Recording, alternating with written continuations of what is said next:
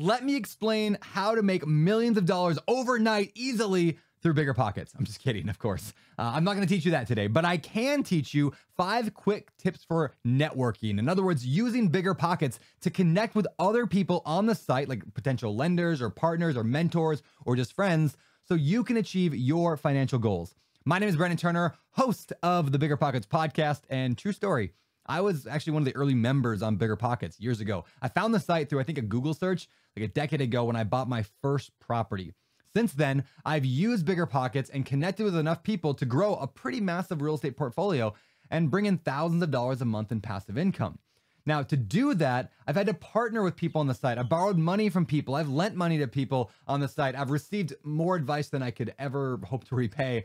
And really, I built up some solid lifelong friendships and colleagues through BiggerPockets networking. Now, that fancy word networking, don't get overwhelmed with that term. All we're talking about here is connecting with other people who can help you achieve your goals, and you can do it all together.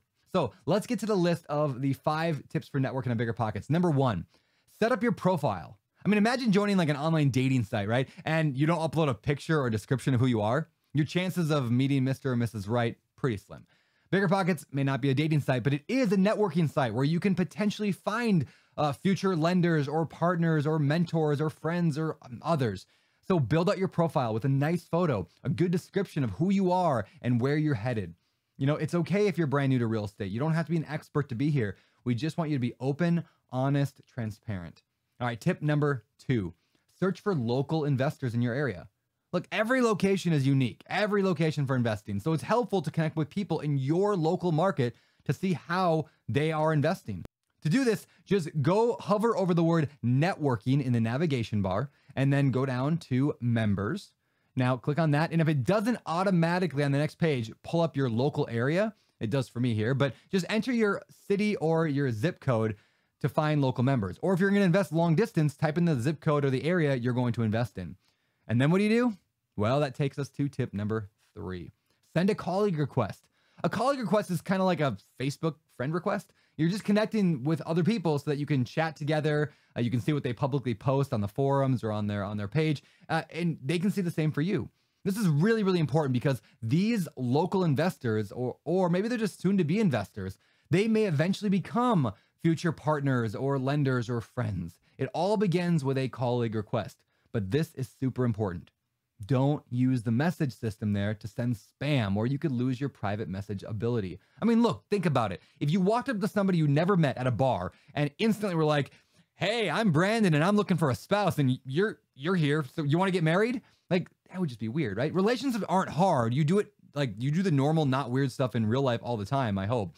So just do the normal, not weird stuff here on BiggerPockets as well. All right, number 4, attend a local real estate meetup.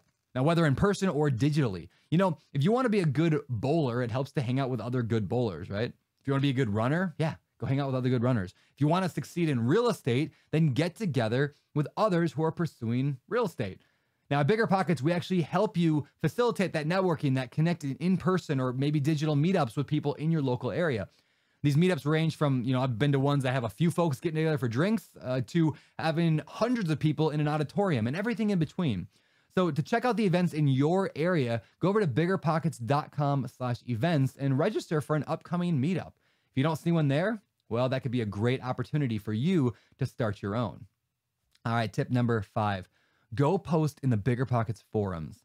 Look, the BiggerPockets forums are the lifeblood of BiggerPockets. I mean, I could teach you a video on how to do real estate at a high level, but when you have very specific questions or you want to just engage in conversations about a topic, the forums are an amazing place to do that.